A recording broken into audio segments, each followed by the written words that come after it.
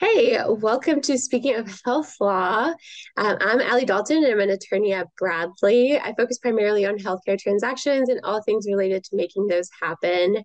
These episodes are brought to you by the Early Career Professionals Council, or ECPC, and our goal is to showcase the breadth and variety of folks working in health law or health law adjacent spaces, and to also encourage folks who are starting off in their career so that they can know that there are so many different options to being involved in the healthcare law space. Our guest today is Masha Goodman-Khan. She's the Director of Compliance and Legal Operations at Vericel, and I am particularly excited to showcase her story today because while Masha is a graduate of Seton Hall School of Law, instead of getting a JD, she received a Master's of Science in Jurisprudence. And she focused her studies on pharmaceutical and medical devices, as well as hospital and health policy. I am going to save all of the great details of her story for her to share with the folks listening today. She also has a certificate in healthcare compliance law, and she has worked at different places using all these skills. And so I'm very excited to have you on the podcast today, Masha. Welcome. Thank you so much. I'm absolutely thrilled to be here. So, well, please, I would love for us to just talk a little bit about the path that you took to get to your current role today, both from the perspective as you were sharing a little bit earlier, you previewed for us how everything started from a temp job and now you are running things. So Yeah. please. Oh, yeah. So, no, thank you. So I have my undergraduate degree in biological sciences, and I knew I always wanted to work in medicine and healthcare. That's pretty typical, I think. That's a pretty standard um, track for folks. While I was figuring out what I wanted to do next after college, I I wasn't 100% sure, but understandably was working while I was trying to figure it out. Of And course.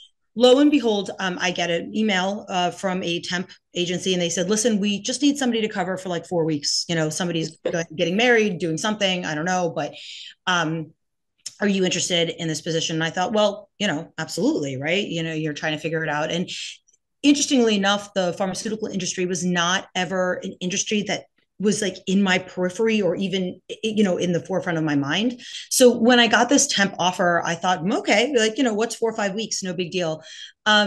And I walked in, and very quickly, 4 or 5 weeks, they said, well, are you willing to stay on for a few more weeks? Sure, absolutely. And Yeah. fairly quickly, this temporary position became a full-time employee position, and it was specifically in under the commercial umbrella in something called marketing operations. At least that's what it was called at that organization. So it had an administrative like function for sure. Okay. Um, but I noticed very quickly that this job was constantly working with a variety of different specialties. So you were never just working with other people in this marketing ops type function.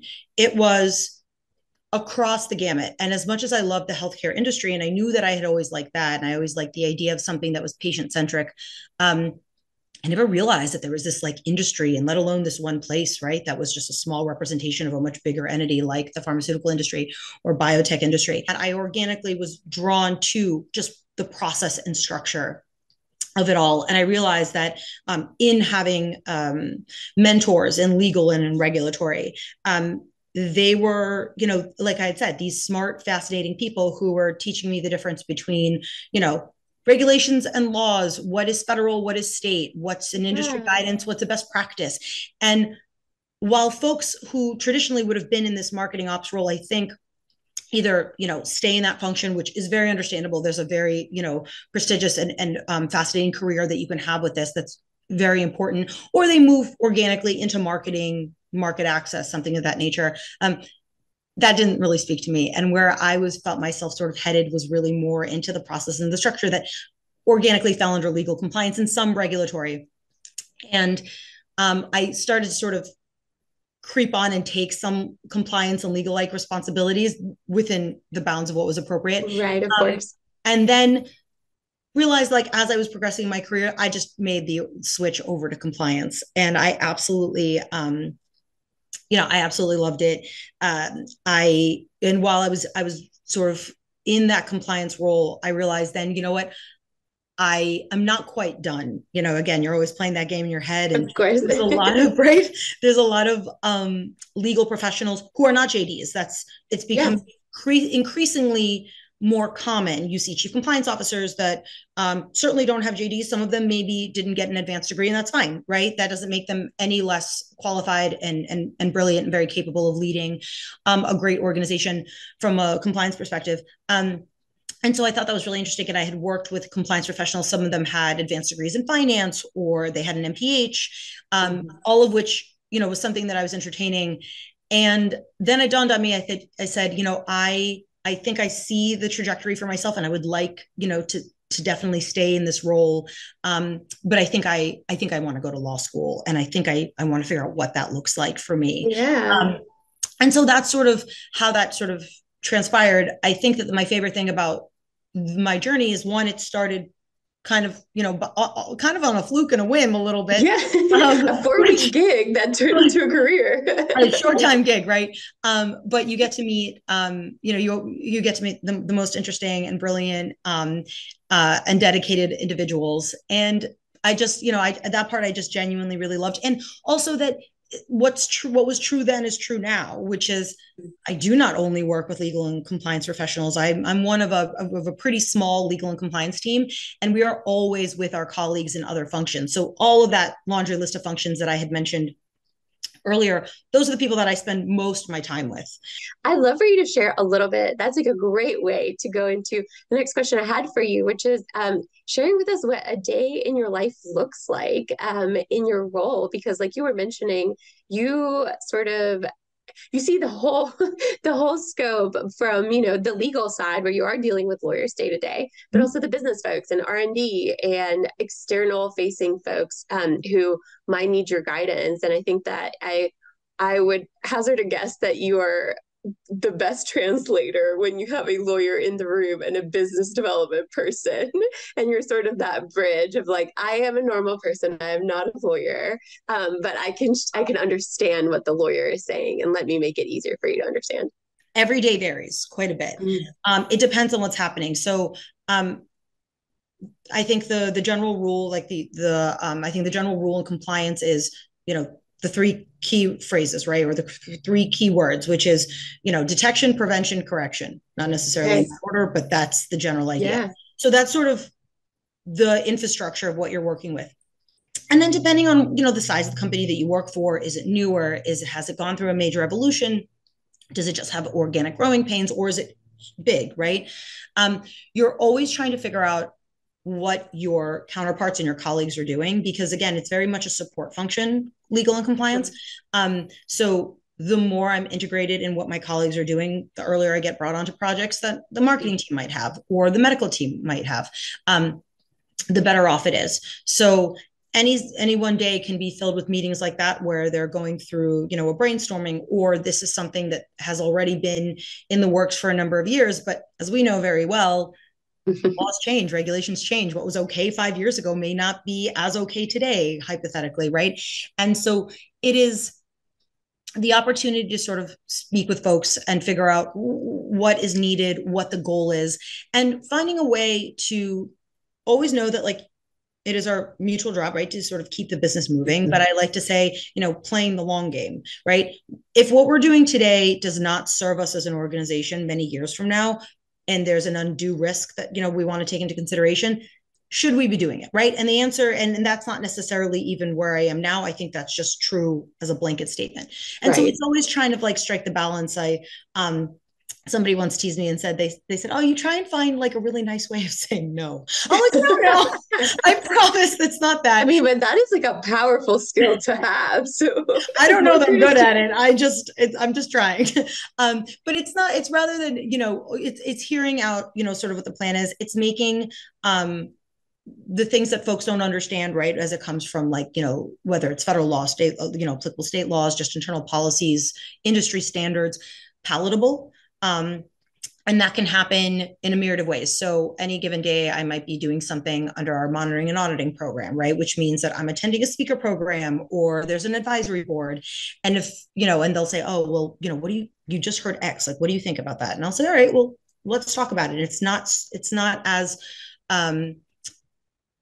mysterious and complex. Like, everyone is such a trained professional that even if you're not, if this isn't like your lens or your area of expertise, legal and compliance, I don't think I'm going to say anything to you that's going to sound like, it's coming out of left field. So it could be monitoring and auditing. It could be compliance training, right? And just internal trainings. We have new hires that join, just general rules of the road. Do people follow pharma code versus AdvaMed? That's something that's pretty common. What do the requirements say? Are we going to conferences and conventions? There's things that just sort of come up. And so that is something that happens pretty frequently. I'm just frequently in meetings with a lot of my colleagues, again, in those varying departments, or collaborating with some to help support another department. It could be regulatory and legal and compliance. It could be market access. It could be, marketing, sales, anybody. So I would love to know, when you were making your decision about whether you were going to go back to school, and, obviously you chose to get your master's there, like you mentioned, MPH, there are different options that other folks decide to choose. I'd be curious to know, sort of, when you made the decision to go to Seton Hall and do their program, if you ever considered a JD, or if you were thinking maybe something else that might have ended up with you being a health lawyer. And if so, like, if you have a couple of pieces of advice for folks who might be in that same intersection where they love all the things that you mentioned and they love the law, and they're now realizing that there's a whole other option where you don't have to be a lawyer. Yeah. I think in my particular case, I was really I had already been in compliance for some period of time, right? So it was something that I started to understand, and it was an area of the pharmaceutical industry, and that overlaps with the law, obviously, to some degree, that I really liked. And so I think that mystery was sort of solved for me a little bit. And when I was looking at different programs, I did equally kind of look at JD programs and different, MSJ programs. Sometimes they were MSJ, sometimes they were just like a master's in legal studies. And what I found across the board, and again, this was just true for me, was the JD program looked great, but it was so overarching. And I kind of already had a general idea of what I wanted, that I wasn't 100% sure that was going to be the right fit. I think I could do it, but I didn't know if it was going to sort of do exactly what I was hoping to achieve. And then on the flip side, sometimes I would see some of these like Masters of Legal Studies programs, and they were, for the lack of a better term, like, they didn't really have anything to do with anything. Like, they had like some like topics that I think overlap, but as a general rule, like, I didn't really see. Okay, like, it seemed like it was absolutely fascinating, and that's not to say that there's not a place for that. And I know quite a few individuals who got their degrees that way, and it was great. It's just that where I was in that particular time, it just didn't make sense. I would have probably leaned more, if those were my two options, I would have leaned more towards a JD program. But Seton Hall, and specifically their law school, they actually attend quite a few pharma conferences. And I realized that Seton Hall wasn't the only one, but it was the one that had stuck out to me of the places that I looked online, because that first year you're taking intro to law, and you take con law, and you take torts, and you take business law, and you learn about contracts, which is, interestingly enough, I review agreements today, right? And so those were the sort of that first year, and then you sort of spider into your concentration depending on what it was. And I had a dual concentration, so there was the law of patient health and healthcare. It was absolutely fascinating, and probably one of my favorite classes. HIPAA, of course, absolutely appropriate, something that you need to take. And several others. There was a lot of like courses around like sponsorships and clinical trial sponsorships and things of that nature. Cool. So it was really great. So I just think that depending on like what speaks to you and where you are in your life, the master's ended up probably being one of the most applicable and timely things that I've ever done. I'm in my office doing sunshine reporting and preparing for, CMS federal spend sunshine reporting. And I'm also in a transparency law course. So like it very much covers the gamut. Practical training. Very practical. Yeah. And so I really enjoy it. And I do think that having a law degree, although not a JD, closed a lot of very necessary gaps for me. Not that it needs for everybody else, but for me, I found that very helpful. I knew that like my education wasn't over, and I knew I was still playing that game in my head with whom would I like to switch places. Yeah. And I wanted to do something that I thought was going to be applicable and make me that much better equipped to be able to do my job. And I think that the MSJ program did that. That's great. Thank you so Yeah. much for sharing that. That is Thank you. such helpful background, especially when you differentiate kind of your different options, and also within the MSJ programs. You know they're not all the same, so I think it's a good reminder of that. So, Yeah. just one last question before we let you go. So, if you could switch places Yeah. with your younger self, Mhm. when you're starting off in your career, or maybe even when you're at that junction of trying to decide what was next, whether it was school or something else, what would you tell yourself? What do you think would be the best piece of advice for a younger you? Um, Probably, again, it's a fun phrase, but I think it's really true. Don't let, perfect be the enemy of good. When you're Yeah. going through school, whether you're just trying to figure it out, like sometimes, in a lot of instances, the details matter, right? Mm-hmm. I'm naturally very detail oriented. And so there's a lot of the details are always something that come up in compliance. But when you're going through school, when you're trying to figure out what you want to do next, you know, that's not those I think that's like the smaller minutia. Like I was like obsessed with like blue book citations and making sure that they were done properly. Like, okay, maybe that's okay, but in the grand scheme of things, like it's really Yeah. not what matters. Like, do you feel that you had a good, understanding of what you've covered? Do you get it? Do you not get it? And also like just being okay to ask for help and if you don't understand something, find out somebody, seek out someone who does, because I do think that that is really, really important. And I will preface that if my family hears me answer this question, they'll be like, that's tremendous advice. Where was this X number of years ago? And I'd be like, yes. Again, We'll hindsight's give you a pass. 2020. Exactly. That's But right. Hindsight. you're sharing with your former self. Yes, So, exactly. now you're on the Like, other side. yeah, yeah, absolutely. But I think all of those things are true. Like truly, we're not seeking perfection. We're seeking for, expanding our knowledge base and doing the best we can with what we have. Because I think at any time we can look back on something that we've done or didn't do and say, oh, if only it had been X, Y, or Z. And I just don't think that. I think life's too short, and I just don't think that's important.